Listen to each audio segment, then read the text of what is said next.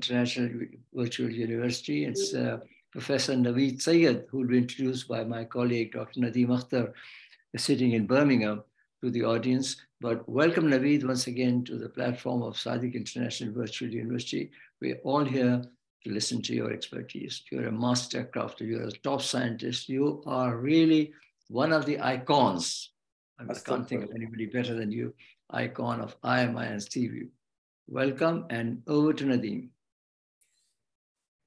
Shukriya. Bismillahirrahmanirrahim. A very warm welcome to everyone to this webinar. Khush Amdeed. I can firmly assure all of you that this is going to be a very exciting hour ahead of us, because I don't just think that we are just privileged or honored. I truly believe that we are blessed to have Professor Syed with us. A very brief introduction, obviously, because we would like to hear him. Professor Syed is a scientific director, Alberta Children's Hospital Research Institute, University of Calgary, Canada. He has truly many feathers in his cap of academic and scientific research.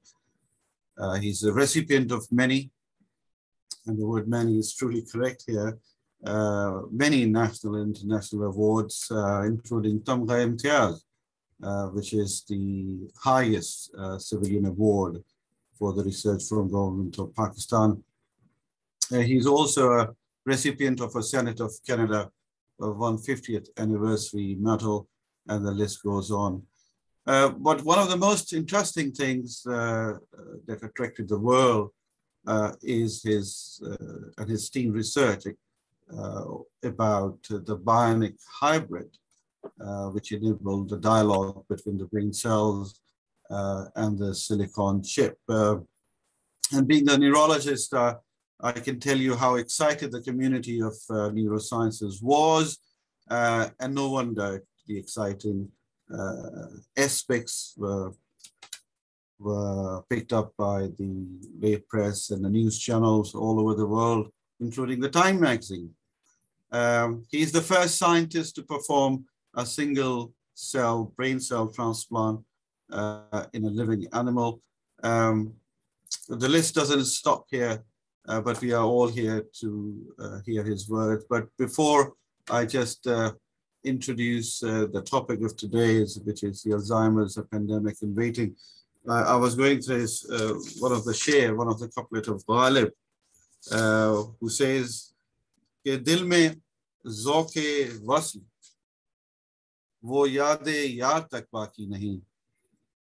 Dil mein zauke wasl, wo yaade yaar tak baki nahi. Aag is ghar mein lagi aisi, ke jo tha jal gaya."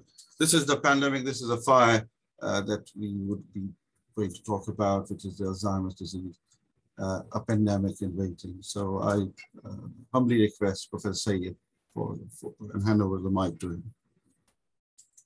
Bismillahirrahmanirrahim. Dr. Nadeem, thank you for that kind introduction. I still really hold very close to my memory, hippocampal chamber, the time that I spent also on your program, and you were still really doing such a tremendous service. Your programs are so well watched and so informative, and I really indebted to you on behalf of the entire community for what you do outside of your own immediate really job. So you consider this as a noble cause, and you do it so well. So bless you. And I still remember the wonderful time that I had when we shared the podium. So today, I think the topic is a little bit, I'll share my screen. As Dr. Nadeem pointed out, I'm also indebted to Dr. Shabiul Hassan, who is always so kind and gracious to provide me with this opportunity to really connect and the job that they are doing for these webinars and seminars. And hopefully, very soon, physical presence is really impeccable. And I think it's really kudos to all of you. So, Dr. Nadeem, thank you again.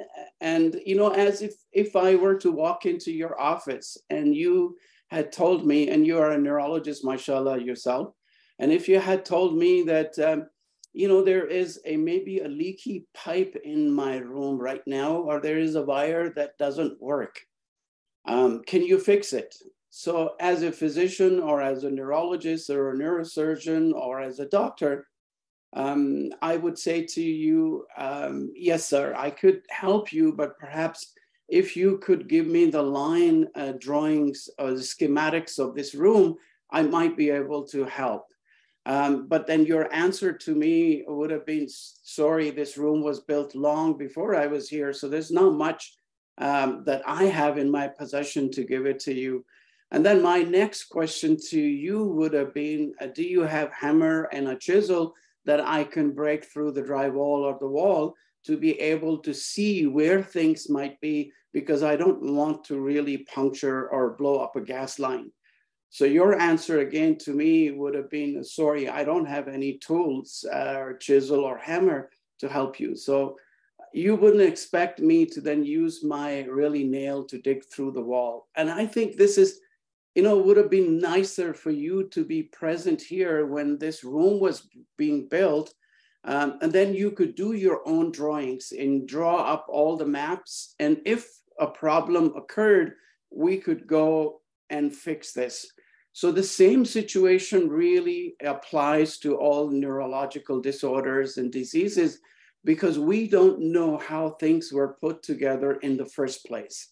That is a biggest challenge. And the other thing is that if something goes wrong, we don't really have proper tools to be able to fix it, because we don't understand how this thing came together and came to being. So half of us are really developing those tools that we can use to go and see the problem and fix it. The other half is trying to find out how this thing was put together in the first place. So this really is a situation for all neurological disorders and diseases. We only manage those patients, but there really is no treatment. So Alzheimer's disease, as the topic, is really a pandemic in the waiting. And I think we know with aging population, people are living much longer lives. And as a result, we are infested with this terrible disease, which really is going to affect just about everybody and everything. And when I was discussing this one time, you know, earlier got married, that I would like to sort out neurological diseases, you know, and Alzheimer's. And my wife would say, well, what is Alzheimer's disease? I said, you know, when you forget to really pay your bills and all those kinds of things, you forget to do this, you forget to do this. And she said, well, I have already diagnosed that you have that disease because you forget to pay bills and do your things. So I think what I'm going to do today, with your permission and liberty, is to really talk about, I give you an overview of what this talk is going to be about.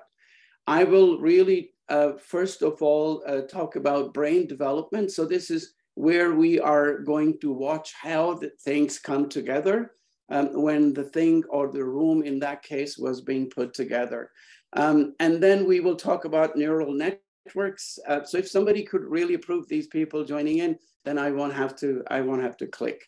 A brain development and neuronal network assembly, how it comes together. What are the factors, both intrinsic and extrinsic outside, that influence this wiring, a brain wiring? And what is mindfulness and brain health? Because these are the two of the most important cornerstones and the fundamental building blocks that give us our personal identity. And this is something that is lost in Alzheimer's disease as well. So how do we know what we know about brain function and its dysfunction? This is, we will also talk about in a little bit of detail, citing a few clinical presentations as well.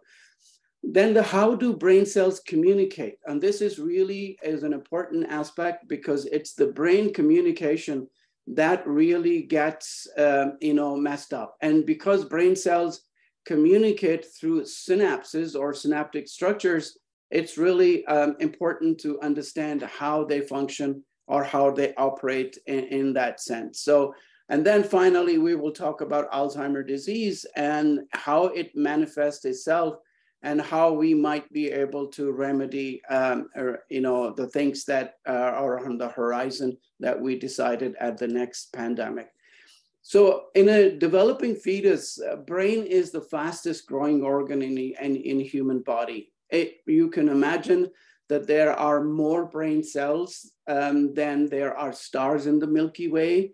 And we also know that you could put 30,000 brain cells at the tip of a single needle.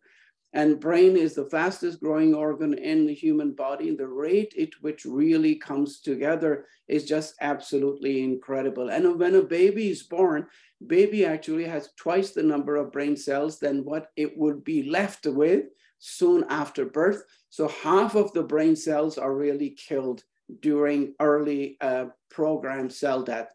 So the question really is, how does brain grow so much? It grows because of its processes elaborating and its connectivity, and that is absolutely incredible. There are 30 to 40,000 synapses that are formed every second in a child's brain during, soon after birth. So it's really important to figure out how this thing comes together. So if things go wrong, we might be able to figure it out. So this is something that's really important. And what we have learned over the years, that when you look at brain and its components, its constituents, one begins to realize that it is really the fundamental building blocks are neurons. These are the brain cells, and these brain cells are then connected through specialized structures through which brain cells talk to each other, and we call them synapses. And when these synapses are formed between a network of brain cells, that really comprises the neuronal circuits. And these neuronal circuits are the one that give us the reason and the cause for everything that we do. And this is where all the default or the faults will occur that will create or leave the brain wiring as haywired, and thus leading to cognitive decline, autism spectrum disorder, schizophrenia, bipolar, mental disorders, and it will also lead to many neurological diseases that are really the part of what we will talk about today. So we know that the genetic and the environmental factors, they change our brain circuits all the time and throughout our life. And this is something important to know. The brain circuits are not static. They are highly really plastic, and they change all the time. So even after this webinar, if you stayed awake, you would have gotten several thousand new connections in your brain, and this will facilitate your learning, memory, and your cognitive functions. And these are the functions that are the potential, the sites that are the potential targets for all neurological diseases, and particularly the Alzheimer's disease, where this brain actually circuits begin to fall apart. So we know that during development, brain cells that fire together, they wire together. If they don't fire together, they will not wire together. So this is where the faulty lining or the even pipelines, or in that particular room that I cited earlier, gas lines, or you have wiring will go haywire. If things are not connected properly, you have short circuits, and this will allow brain to undergo really developmental disorders or developmental diseases as well. So brain cells that fire apart, they will end up wiring apart. They will do not really fire in sync. They will actually fall out of the link.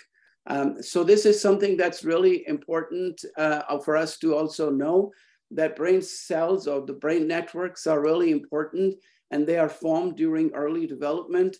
And if this developmental pattern is altered, I'll give you an example. If you have a kitty cat that's born, you put one patch over one of its eye, and then you remove that patch a few days later, this kitty cat will be blind in that eye for life, because those brain cells that require sensory input and allows to connect to your visual cortex, they are no longer actually a recipient of this firing patterns because there's no feedback coming from the eye or no sensory input is coming from the eye. So it's important to know that neurons that fire together, they wire together. So firing together is not just a developmental issue, but also during neurodegenerative diseases, particularly during Alzheimer's disease, brain cells begin to really, circuits begin to fall apart, and then the neurons fall apart.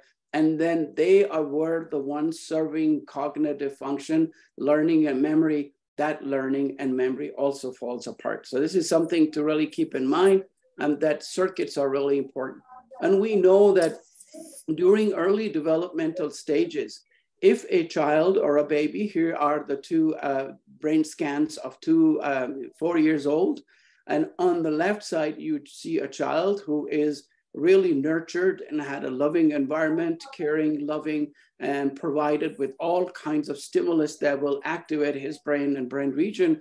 And the right-hand side child is actually somebody who has undergone extreme neglect, abuse, isolation, and also punishment, you know, all the rough things in the life, not loved, not cared. And these experiments we have done also on rats as well, where a mother that licks his pup, they are good learners. If a mother doesn't lick his pup, they are poor learners.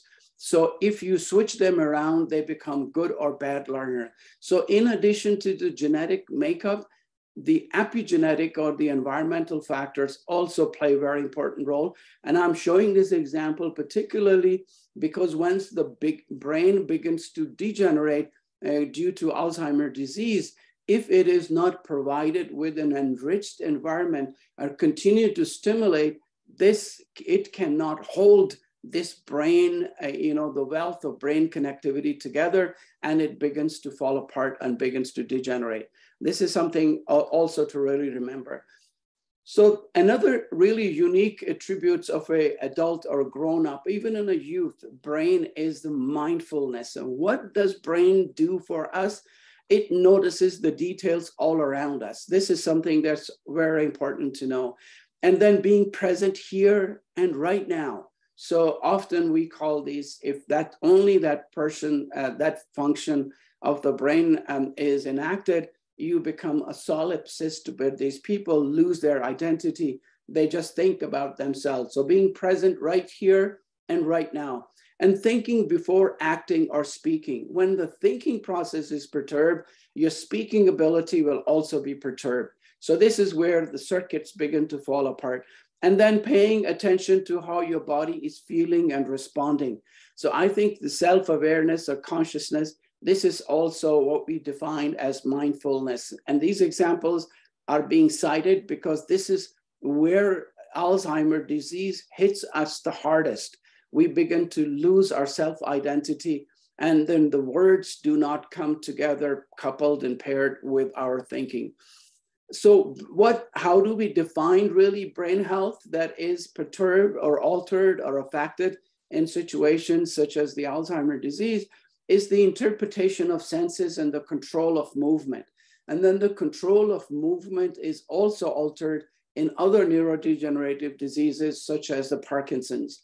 Then you have mental and emotional processing. You've seen often people who are inflicted with Alzheimer's disease and are put on medications that are affecting particularly the cholinergic pathway. You could see that it affects their mental and emotional processing quite considerably, and they end up with really mental and emotional processing is perturbed. And then the maintenance of normal behavior and social cognition is also a trait of a healthy brain that will really maintain a behavior which is congruent with the social paradigm or the social situation and the cognition functions. So how do we know that in a disease condition that these are really the roles that are played by our brain?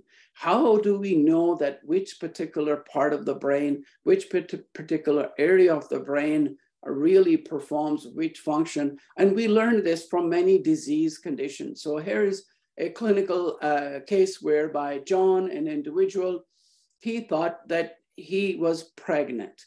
And we know that the patients, they typically display an inappropriate lack of concern or emotions in proportional to the gravity of their symptoms or in response to others' concern for their disability. So John had a little bit of pot belly and he ended up in hospital.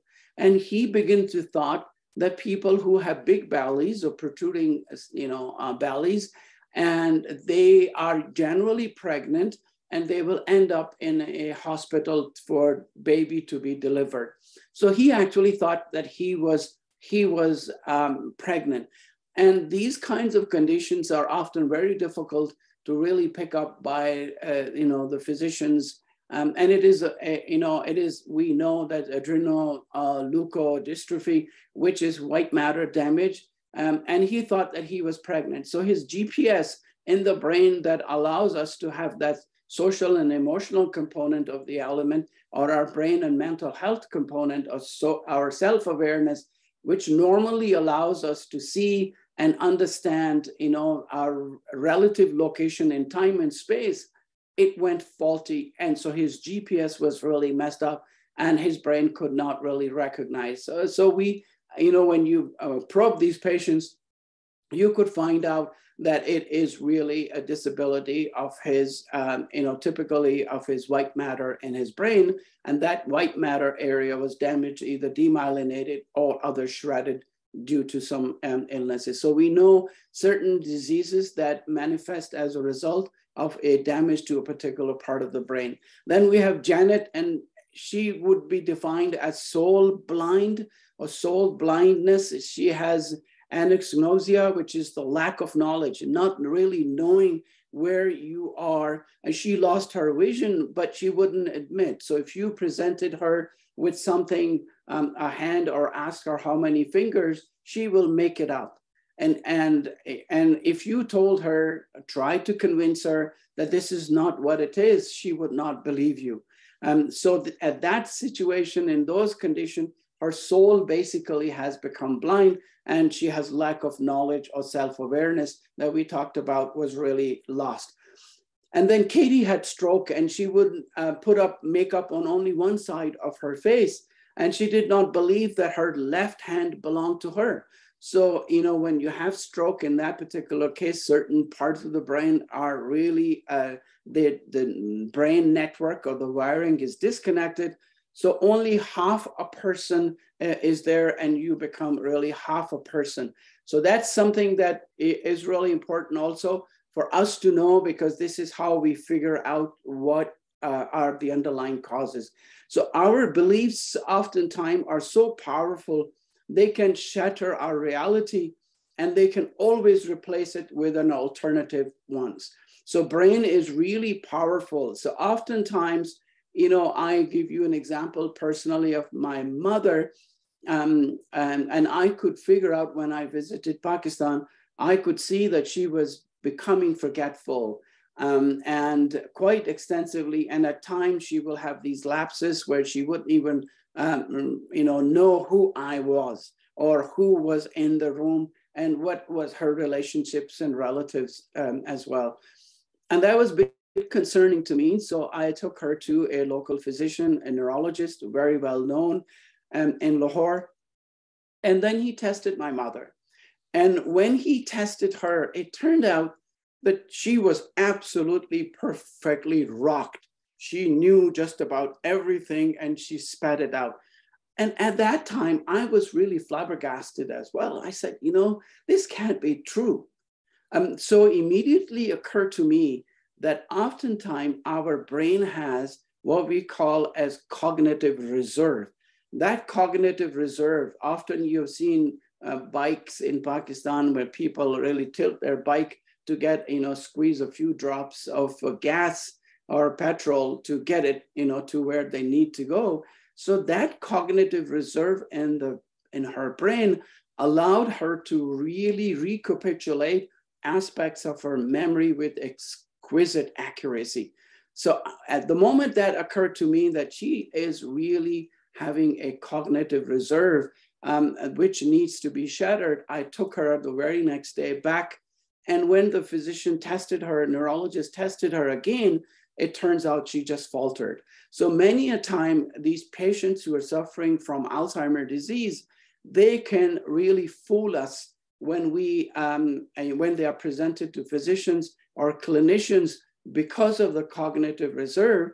And then the physician talks back to family and says, you know, I tested the skills for her age, cognitive functions, and she seems to be performing really well. I don't think there is any need. 6 months pass, and then we reach a stage where things really begin to fall apart. So this is something really important to believe, that our beliefs oftentimes are so powerful, they can shatter the reality and can replace it with the alternative one. So this is something that oftentimes these Alzheimer patients get really misdiagnosed earlier in their career. So as I told you earlier, that we have neuron to neuron connections, and they form synapses. As you see in the middle here, these synapses really are the basis of communication between brain cells. If this falls apart, the brain actually becomes haywired. But then we also have glial cells, which were thought to provide support earlier, but now we know that these glial cells are not just glue, but they are active participants in all brain communication and transmission. So to look at a little bit of overview of a synapses, these are specialized structures. These are junctions between two brain cells. They are essential functional units of our brain. Their molecular composition really defines the synaptic function, whether they are excitatory, they are inhibitory, they're glutamatergic, GABAergic, serotonergic, or dopaminergic. And then we have synaptic plasticity, which really changes to the molecular composition of synapses, and it then will influence the synaptic function. Brain is very adaptive, and this really gives you the functions of learning and memory. And if it is maladaptive, the synapses don't work, you have epilepsy, you have Alzheimer's disease, Parkinson's, and you have schizophrenia and bipolar disorder. So to really look at the synapses, of course, you have tens of billions of brain cells. You cannot study them directly in the brain. So what we do is we can take these brain cells out, we grow them in cell culture. We now have only 2 or subsets of neurons. And then we can make either direct intracellular recordings from them, and also can study them at the level of single neurons, or single pairs of neurons. And what happens is that when you actually stimulate one particular neuron by firing an action potential, you will get excitatory postsynaptic potential in the connected cells. So you get 1-for-1 excitatory postsynaptic potential. But if you come and fire a burst, it's just like students studying, cramming everything in one night. You fire it off, a burst of spikes, you get a much bigger response. But then the subsequent spike, or the action potential, or the activity of the brain will elicit a very unique response, whereby you get a much bigger response. The EPSP amplitude, what we call excitatory postsynaptic amplitude, or the activity of that neuron is significantly augmented, and then it really declines down and comes down to the baseline. So we call this working memory, short-term memory, and this short-term memory forms the basis for our synaptic plasticity, or relies on synaptic plasticity, but this is an important trait that is also affected in most patients who are suffering from Alzheimer's disease. So as I said earlier, that the genetic and environmental factors, they change our brain circuits all the time and throughout life. It's not that once you reach a certain age that you cannot learn anything, you cannot refurbish, you cannot strengthen those synaptic connections. This is something that anybody who is really looking after these Alzheimer patients need to really pay attention to, that you need to really make sure the synaptic connectivity and the brain connectivity is established and maintained at that level. So here is a little video which will really give the summary of my rest of my talk. In healthy people, all sensations, movements, thoughts, memories, and feelings are the result of signals that pass through billions of nerve cells or neurons in the brain. Neurons constantly communicate with each other through electrical charges that travel down axons. causing the release of chemicals across tiny gaps to neighboring neurons. Other cells in the brain, such as astrocytes and microglia, clear away debris and help keep neurons healthy. In a person with Alzheimer's disease, the most basic form of dementia, toxic changes in the brain destroy this healthy balance. These changes may occur years, even decades, before the first signs of dementia. Researchers believe that this process involves two proteins called beta amyloid and tau, which somehow become toxic to the brain. It appears that abnormal tau accumulates, eventually forming tangles inside neurons. And beta amyloid. Sorry about this. I think people are joining in late, and so every time I try to admit them, it just... In healthy people, all sensations, movements, thoughts, memories, and feelings are the result of signals that pass through billions of nerve cells or neurons in the brain. Neurons constantly communicate with each other through electrical charges that travel down axons, causing the release of chemicals across tiny gaps to neighboring neurons. Other cells in the brain, such as astrocytes and microglia, clear away debris and help keep neurons healthy. In a person with Alzheimer's disease, the most basic form of dementia, toxic changes in the brain destroy this healthy balance. These changes may occur years, even decades, before the first signs of dementia. Researchers believe that this process involves two proteins called beta amyloid and tau, which somehow become toxic to the brain. It appears that abnormal tau accumulates, eventually forming tangles inside neurons. And beta amyloid clumps into plaques, which slowly build up between neurons. As the level of amyloid reaches a tipping point, there is a rapid spread of tau throughout the brain. But tau and beta amyloid may not be the only factors involved in Alzheimer's. Other changes that affect the brain may also play a role over time. The vascular system may fail to deliver sufficient blood and nutrients to the brain. The brain may lack the glucose needed to power its activity. Chronic inflammation sets in as microglial cells fail to clear away debris, and astrocytes react to distressed microglia. Eventually, neurons lose their ability to communicate. As neurons die, the brain shrinks, beginning in the hippocampus, a part of the brain important to learning and memory. People may begin to experience memory loss, impaired decision-making, and language problems. As more neurons die throughout the brain, a person with Alzheimer's gradually loses the ability to think, remember, make decisions, and function independently.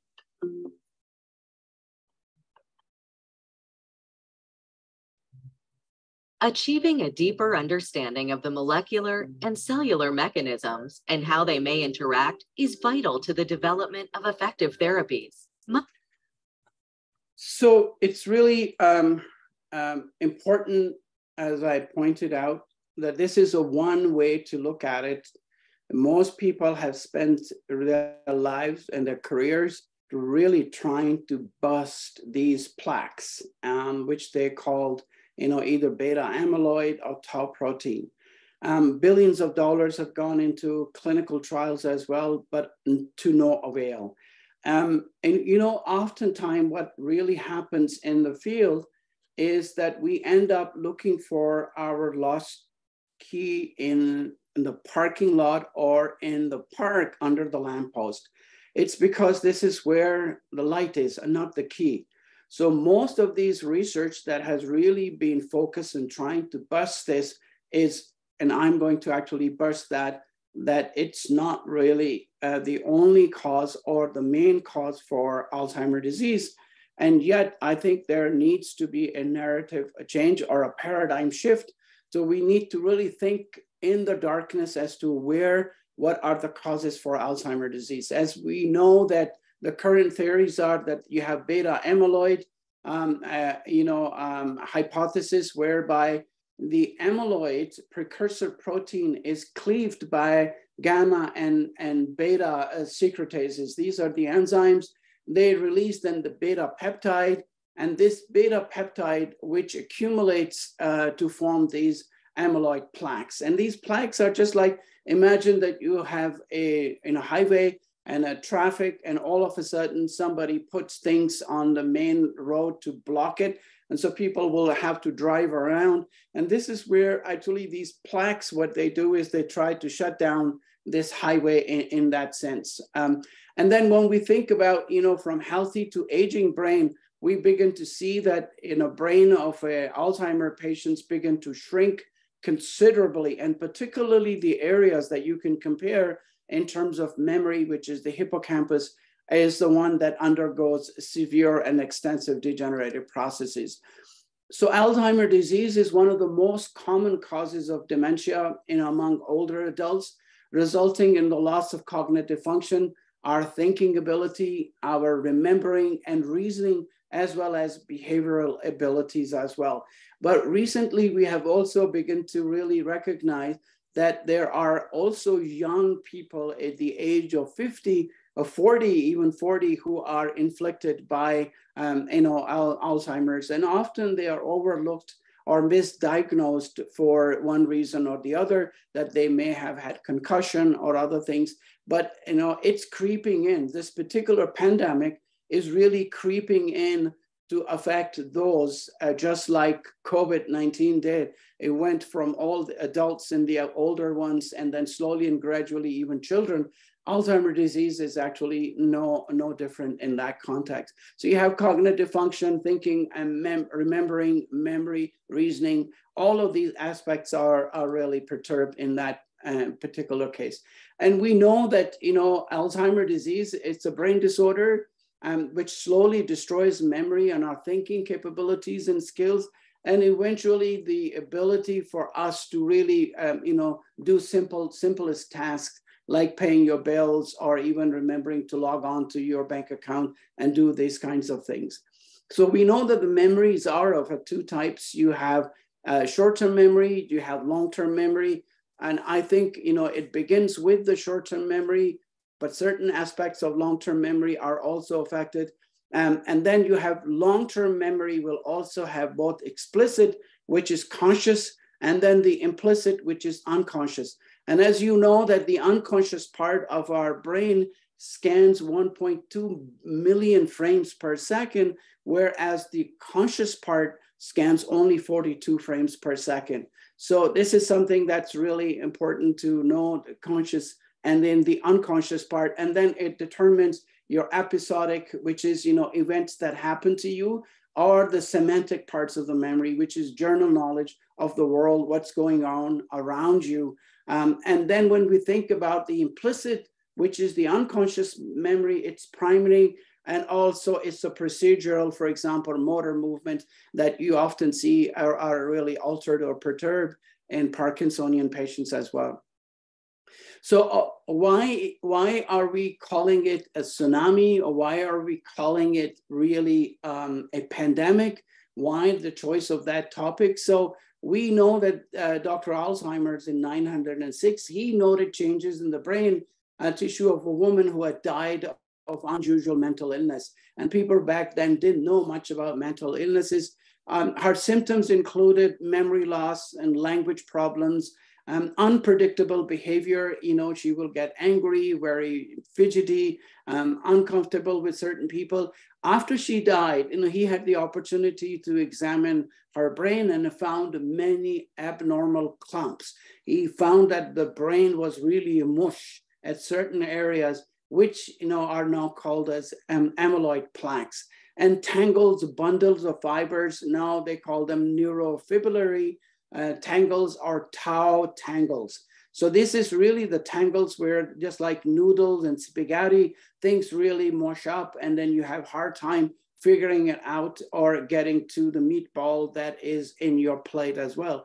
So causes of dementia can vary, depends on the type of the brain changes that may be taking place. Some of them are Lewy body dementia. Then you have frontotemporal disorders, vascular dementia, as was shown in the video. It's common for people to have mixed dementia, where number of these kinds of dementia or mental anomalies come to play an important role.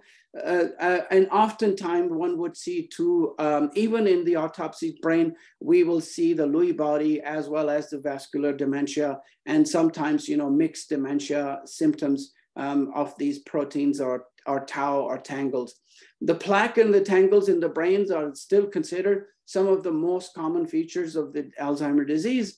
But we personally in our lab, we thought that since none of these approaches to break down these plaques have really worked, and even the clinical trials up to the, never went through phase 3 clinical trials, we may be barking at the wrong tree. So we started to think out of the box, and we thought because the actual learning and memory centers, which is hippocampus, is the one most affected. Is it possible that the actual synaptic communication or communication, which involves cholinergic pathway, acetylcholine, which plays a very important role in learning and memory and on all animals, maybe that is really one of the area or one of the cause that may be affected. So the signs and symptoms, one looks at the memory problems are typically one of the first signs of cognitive impairment, which is related to Alzheimer's. Some people with memory problems, they have a condition which is a mild cognitive impairment, which is the MCI. And people who have this memory problems, then normal for their age, but their symptoms do not interfere with their daily life. So they can really carry on. They have an episode, and it happens to all of us. We open the fridge and then we forget what was it that we came to get, right? So sometimes it happens to all of us. And then you have movement difficulties and problems with the sense of smell and hearing have also been linked to these mild cognitive impairment. Older people with mild cognitive impairments, they are at greater risk for developing Alzheimer's, but not all of them do so.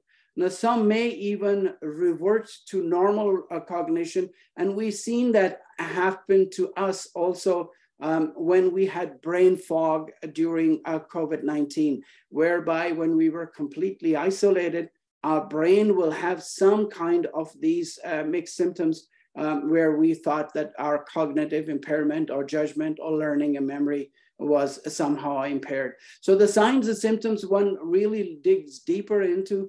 The first symptom of Alzheimer's, they vary from person to person. For many, a decline in non-memory aspect of cognition, such as they have hard time finding the words.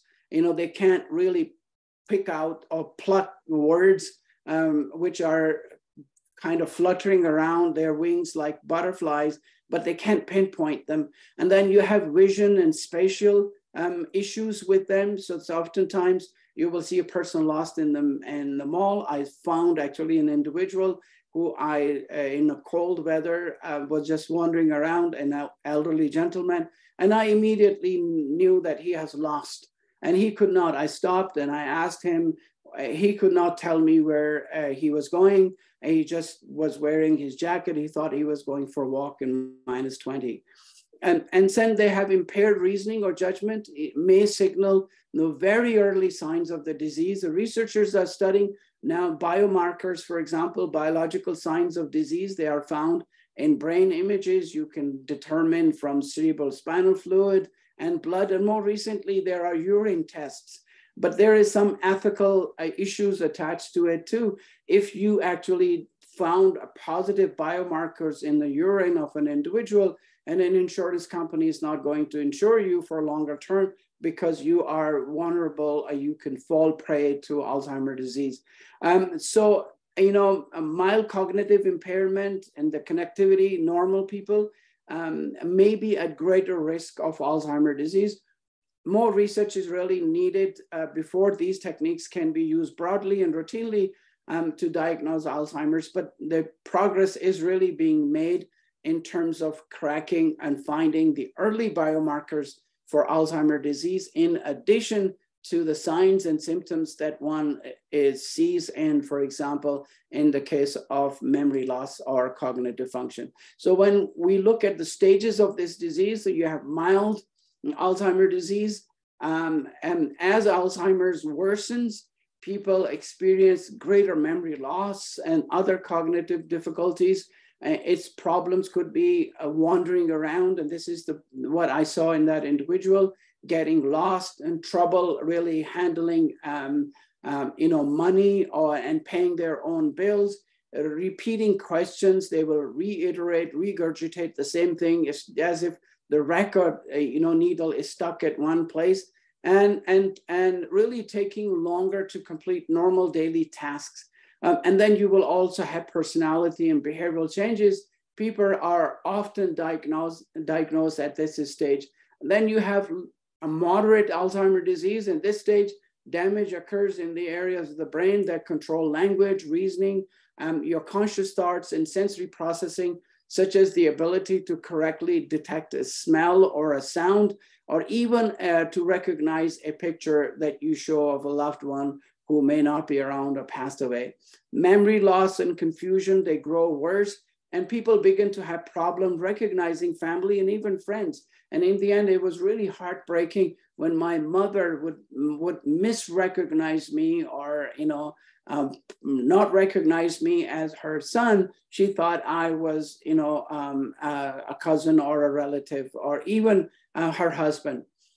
So they may be unable to learn new things. They carry out multi-step tasks, such as getting dressed up or coping with a new situation. So if you provide a caregiver to such individuals, they just don't want to see them there, and they will react to them and tell them to get her out of here. I don't want to deal with this. So it's really getting used to a new situation. Adaptive behavior is very hard. In addition, people at this stage may have hallucination, they have delusion, and also paranoia. So you begin to really see that even though it's affecting a particular part of your brain, which is the learning and memory center, but because it is connected with the other parts of the brain, and then the whole circuits begin to fall apart and goes haywire. When the Alzheimer's disease gets really severe, ultimately plaques and the tangle, they spread throughout the brain tissues shrink significantly, and people who have severe Alzheimer's and they cannot communicate are completely dependent on others for their care. And then near the end of life, the person may be in bed most or all of the time as the body begins to shut down. And it's really, really terrible and painful, because at the first example I cited, when you walk in and the circuits begin to short circuit and they cannot really fathom. They may not be really feeling anxiety, panic, or anything else, but they oftentimes, it is just like a short circuit that's really going haywire. So when you really look at, for example, Alzheimer's, the most really common aspect, causes of dementia among older adults, is a loss of cognitive function. We know thinking, remembering, and reasoning and their behavioral abilities are the ones that are really perturbed. So we know that the hippocampus, which is really the nexus for learning and memory, it is really shrinks significantly. Then the shrinkage of the cerebral cortex. And then you have these enlarged ventricles because the space is vacated. So what really happens is that a process that started with these 2 or 3 proteins begin to really now causes a complete traffic jam in all communications throughout the brain and different parts of the brain.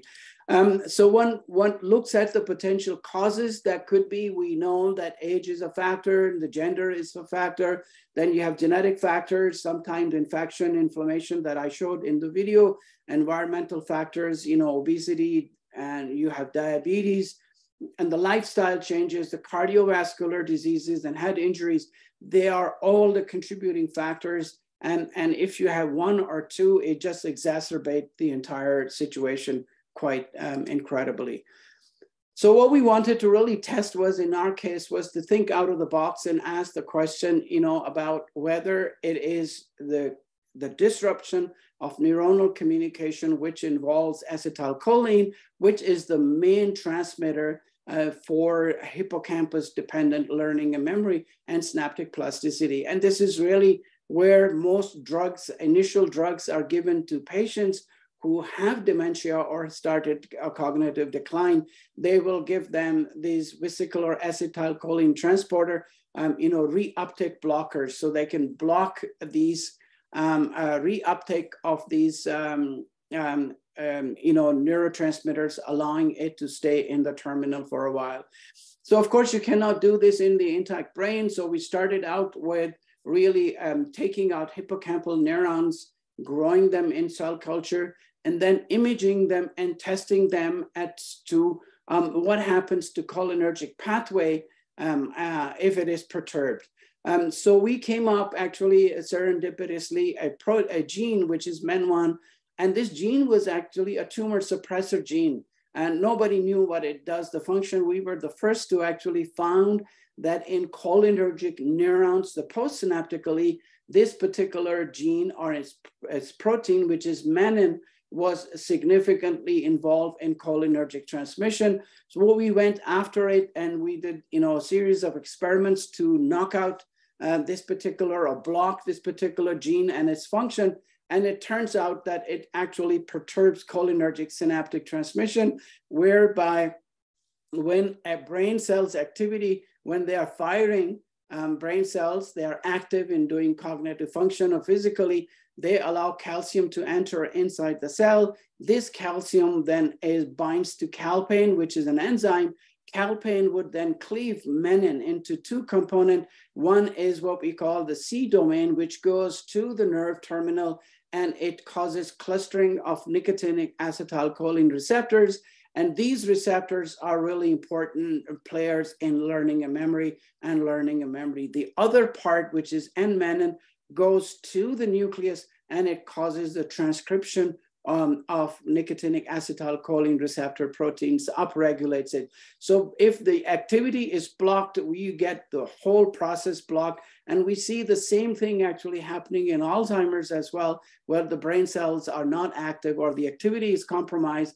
You will see that this particular nicotinic acetylcholine receptor function is compromised in those brains.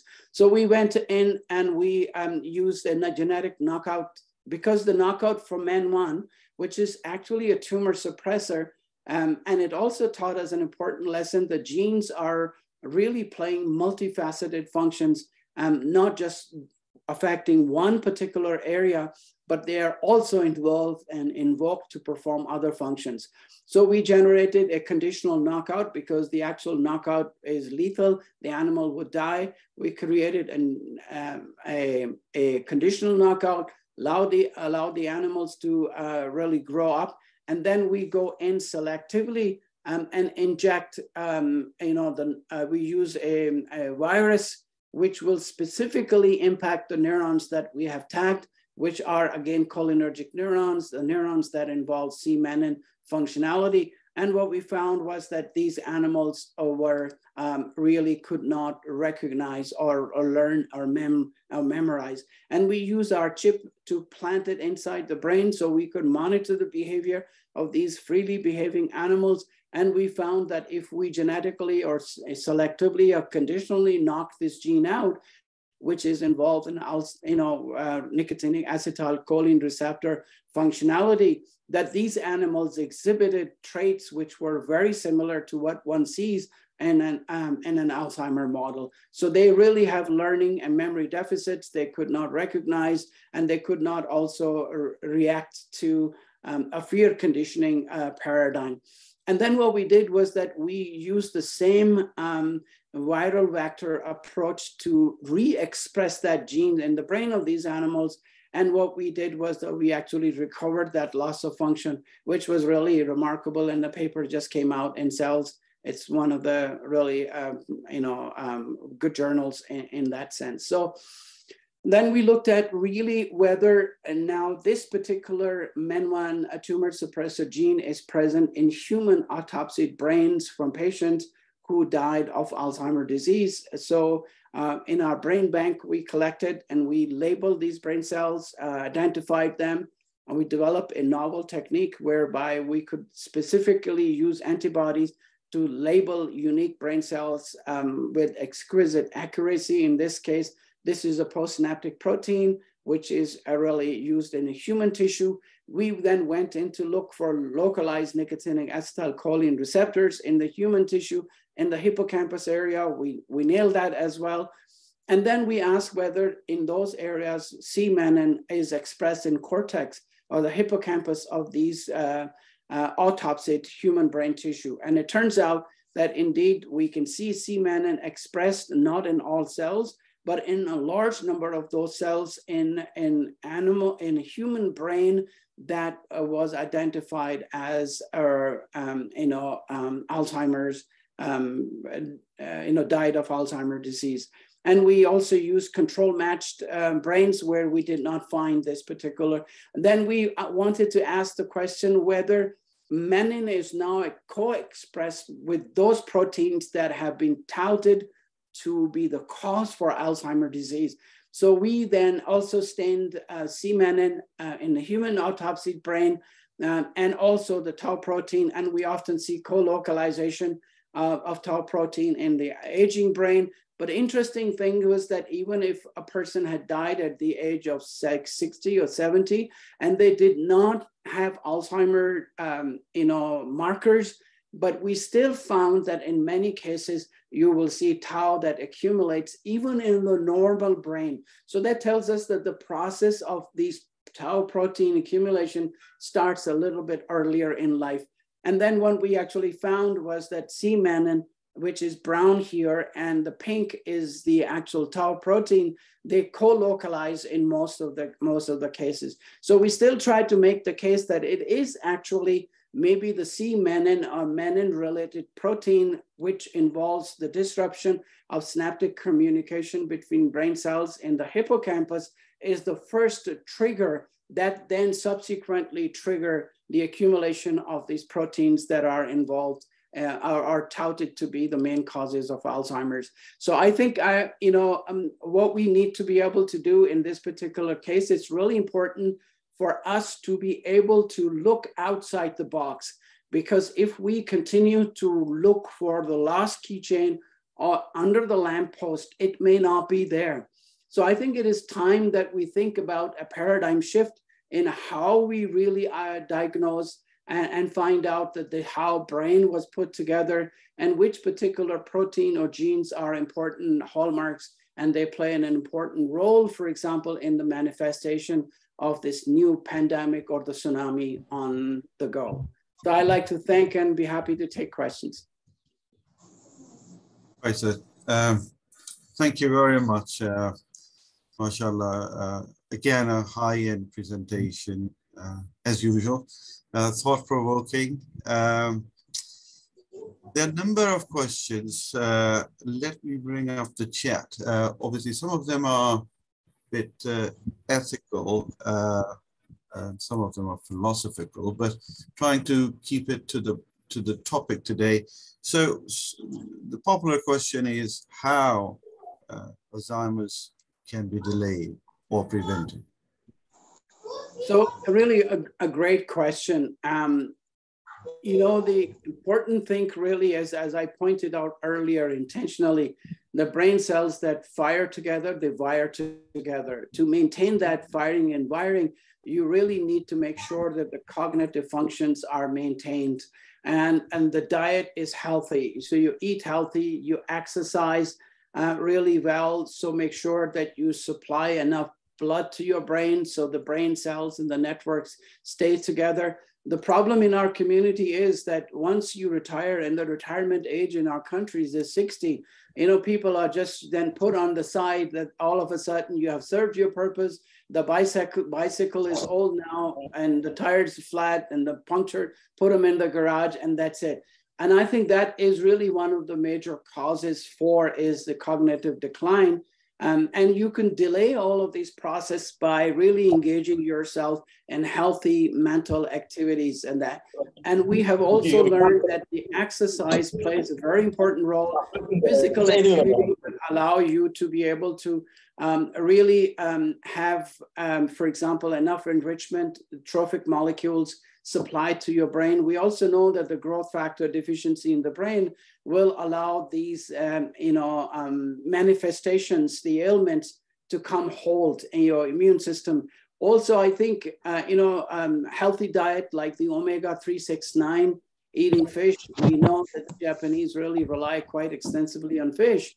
And that also really is one of the things that will delay the cognitive decline as well. So I think one could keep the brain active and healthy physically as well, and good diets, and really keeping brain engaged in mental activities, mental parts of the functionality, doing different kinds of things. A person who doesn't read is no better than a person who cannot read. I think we begin to shut down, and as we shut down our brain functionality, I think, we make ourselves vulnerable to these diseases. Perfect, thank you. I mean, this is my observation, might be totally wrong. Do you think that there is a difference of the culture? So is it fair to say that the Western cultures have more of this condition in form of this incidence compared to the Eastern culture, the social setup we have, what we eat and all that?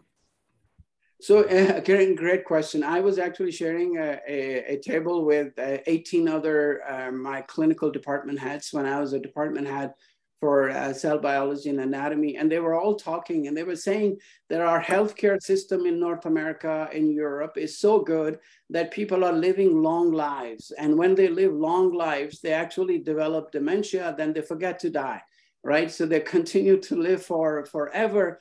And so they looked at me and I said, we don't have those kinds of neurodegenerative disorders and diseases in our community. And they were all surprised and says, is this nihari? Is this the pie that you eat? Or is it the jalebis or gulab jamun? What is it? Can you tell us, what is the secret for you guys not developing these neurodegenerative diseases and disorders? I said, well, not very many in my community live past 50.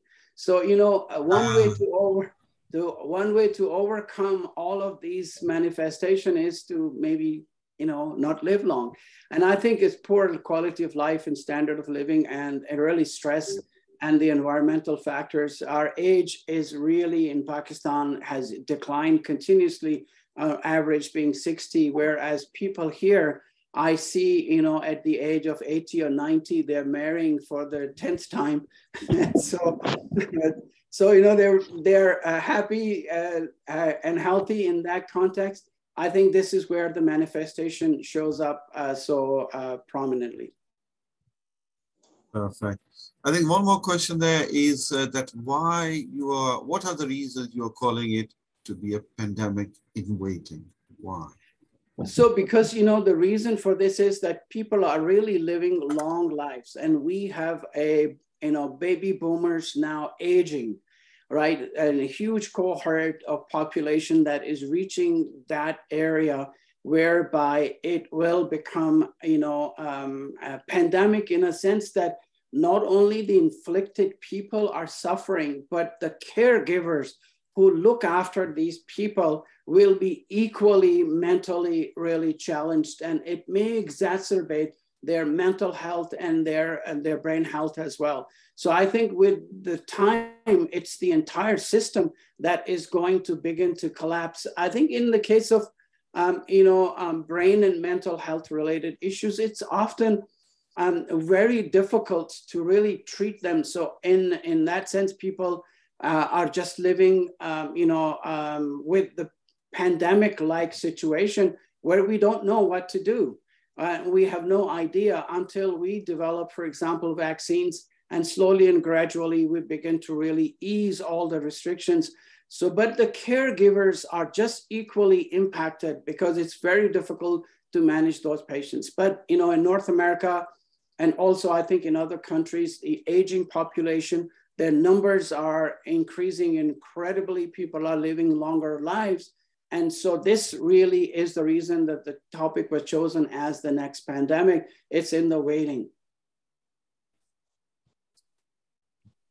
Thank you. There was another question about environmental pollution, and there are certain specific chemicals. Do you think there is an impact of that as well?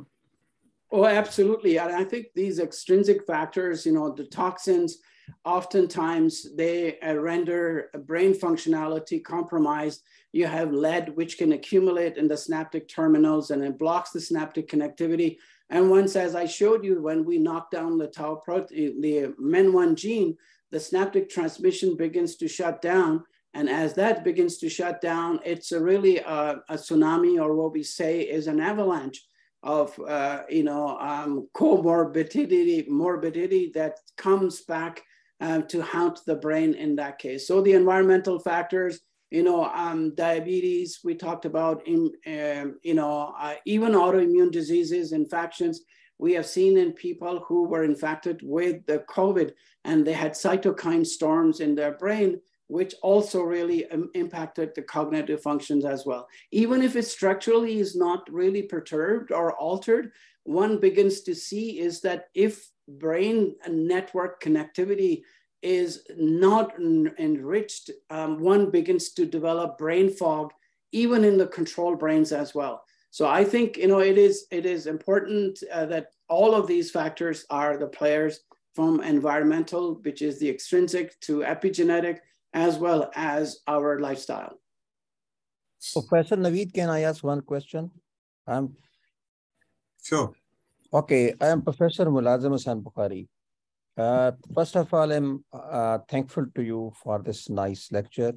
But one thing I can add, what is the difference even this is the disease of the West. The same factor, the people are diabetic, the people are hypertensive, the people are autoimmune disorder in East, but this disease is not so common. I think there may be some role in diet. That is, the diet of the Eastern people are different as compared to the diet and living style of the Western people. Can you add something, or can you explain it more on my idea or something? Will you agree? So I think we talked about this earlier. The reason that you don't see it, so the absence of evidence is not the evidence for absence. So if it doesn't happen in Pakistan, it's actually not because it doesn't.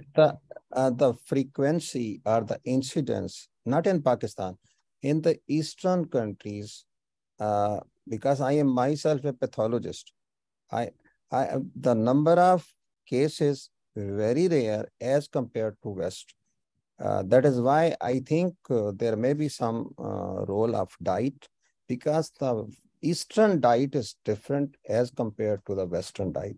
Same as the prognosis of the corona and the incidence of the corona was different in our country as compared to the, again, that was the role of the diet. So, when you think about coronavirus, it's because, again, in the West, it's very clean environment. We don't even get out, 8 months. We have really clean water, clean, air. And as a result, what happens in our situation is that the immune system is really weak. It gets bored and it starts to attack itself. And we often see that in Alberta, my province is really world capital of MS, psoriasis, we have dermatitis, we have many of these autoimmune diseases that are really much more prevalent than in Asia or in Pakistan. And Allah was kind to Pakistan because our immune system is really a red alert. And it handled those little buggies when they attacked them really well, whereas we were caught by surprise. So these little ababils brought down the elephants in the bigger countries. But I think, alhamdulillah, Pakistan was, suppressed. But, going back to your question, it really is that because of the lack of proper medical attention and the diagnosis, it does, any diseases, they do not get really picked. We also, provide our medical care is really not that. The other thing is that the age is really very short. Life expectancy in our countries is much lower than what you see here. And this is a disease of really old age. So people, the longer they live and they have better diagnosis. And then the numbers and the statistics are really much more, I think, easy to obtain here than in Pakistan. Naweed, this is Shabi here. There is this question that we do see elderly people of our stock, Eastern stock, like India, Pakistan, Iran, etc., living in the West. I know at least 2 or 3 people in our communities in the UK and USA who have developed dementia. So diet alone may not be the factor. It might be other factors like external factors, genetic factors. However, one thing that I learned or read many years ago was that is dry fruits that in northern Pakistan people consume a lot, like apricots and whatever. Do they have any factors which might be delaying the process or controlling some proteins or something? All these dry fruits. Yeah, I think it's a really great question. Here as well, people are recommended omega-3, 6, and 9, and they are, fish and then the nuts. People who really need, and this is really what we call fuel for the regenerative processes of brain cells. They need those trophic molecules, BDNF, and the precursor for many of those trophic factors is actually based on what is contained in these almonds, or, I brought 2 sacks of chalghoza with me, and it was really surprising to see how expensive they are. The sign outside said that, your willingness or desire to obtain chalghoza these days is as if you are thinking of a second marriage. So, it is just as hard as hard. But I totally agree with you. I think this is something that we constantly recommend people, that they use, at least a fistful of nuts, not to really go nuts about the nuts, and then raise their cholesterol to a level where the coronary arteries and the heart begins to really falter.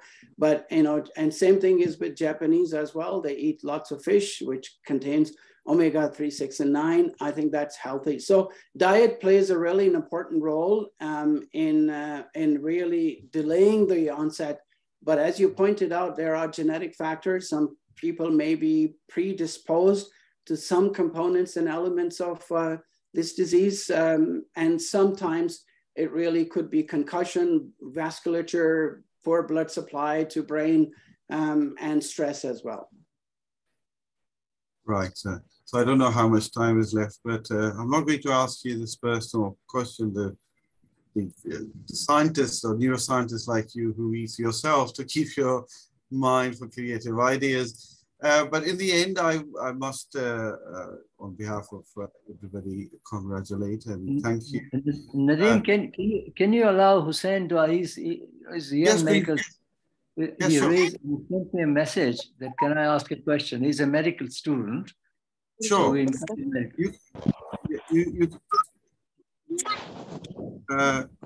Hussein, are you there? Well, thank you for the talk, first of all. I really enjoyed it. It was a wonderful talk. I'm a first-year medical student in London at St. George's, and I've got a couple of questions. Only answer if you have the time, sorry. Firstly, what are your thoughts on assisted dying in advanced cases of Alzheimer's?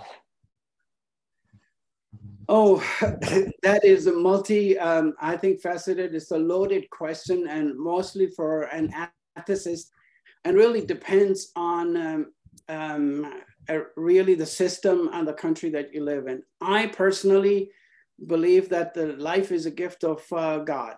And if these people are not really suffering in physical or pain ways, eventually you have to, and it's a test. It's not the test for them.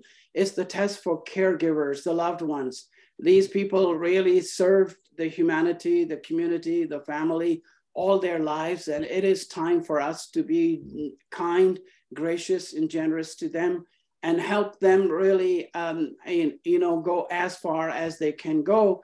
And eventually, I think, you know, when the end comes, it really comes that way. I will not be in favor of, because, you know, they have sometimes good days and sometimes bad days. When there are good days, they are to cherish, they are to love, they are to really be grateful, because they hold a tremendous link between our past and then continuum to future. Well, thank you. That was a wonderful answer. Very interesting. Will I be able to ask another question as well? Go ahead, please. So what would you say to a young person, say an early year medical student who wants to get involved with research in tackling this condition? What would you advise them to do? So, you know, again, really a great question, because, you know, don't study it for the sake of really acquiring a stethoscope or a degree, because if you're not complete without a PhD or an MD, you will never be complete with it. You know, Prophet Isa alayhi salam, Jesus Christ, never went to medical school, but he could still heal and cure. So I think, you know, healing and curing is an important component of your profession. And if you think that the research can equip you better to be able to really understand the disease itself and to find cure for it, then you have just been a witness to a miracle performed, you know, by a prophet that is inculcated in you by the Almighty. So I would really strongly encourage, because those days are gone where you could just be a family physician or a doctor. I think the time has come where you need to really prepare our generation to really think about this from a very different perspective. Unfortunately, you look at the neurodegenerative diseases, we can only manage them. We can't treat these patients. So I think the treatment is, seeking treatment will only come from research and understanding the system much better. And inshallah, one day we will be able to allow them to live a healthy and a full life. Well, thank you again for that wonderful answer. And thank you for such a wonderful lecture as well. Thank you, Sam. And may Allah bless you. And good luck with your studies. Shukriya. Great. Thank you. Thank you, everyone. Everybody would agree that knowing your subject or knowing science is one aspect, but to convey it is the other, and it's an art. And we are very thankful, Professor Syed, for you. And I now would ask Professor Shabi Saab to conclude the session, please. Thank you, Nadeem. Well, obviously, as expected of Naweed, this was a superb lecture, thoroughbred research, things that we only dream of, ordinary clinicians like me. But this was really top range, superb research topic, wonderfully handled. And like you said, Nadeem, it's an art to speak. Naweed is not only knowledgeable, but he also speaks so eloquently. It's a joy to listen to. Every time you hear him, it's really, you want to hear him more. So obviously, on behalf of SIVU International Virtual University, not only would I thank him, but also invite him again whenever he has time to give a talk once again. Also, we'll start working on a research project jointly. Naweed, under your guidance, will look for these various opportunities. And hopefully in the next 6 months, we get the opportunity to come back. We can also, if you come to London, come over to London, come stay. Nadeem is organizing a program with Waji. When Waji comes next time, maybe you should come over. Also, we have a live discussion and live debate like we once did 2-3 years ago.